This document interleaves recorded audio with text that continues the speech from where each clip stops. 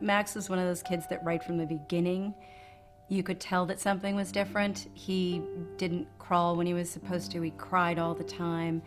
He didn't want to be social. He didn't make those little coo noises and want to talk. One of the hardest things about having an autistic child is not knowing what tomorrow is going to bring.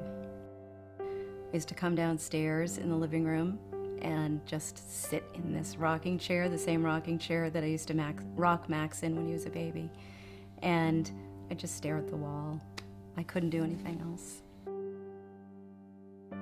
Ours is not a story about God cured this child. And that's not our story. Our story is like so many other families where the child isn't cured. So now what?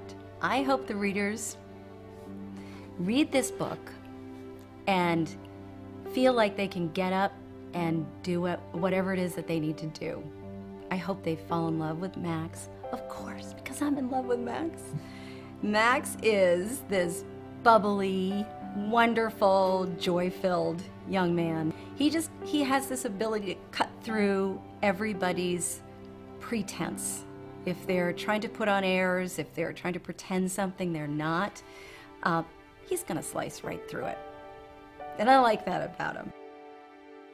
My desire was to really write something that could meet that mom who's sitting in the rocking chair right now. Maybe they have an autistic child, maybe they have some other issue.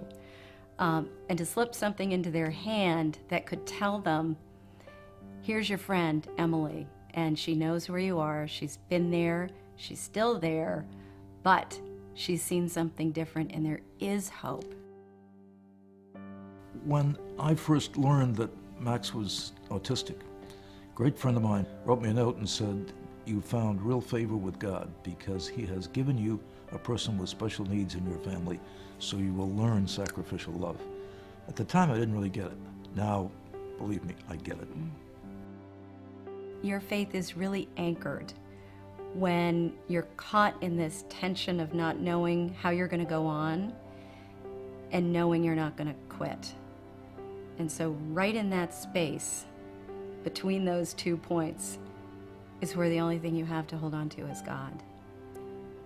And I did.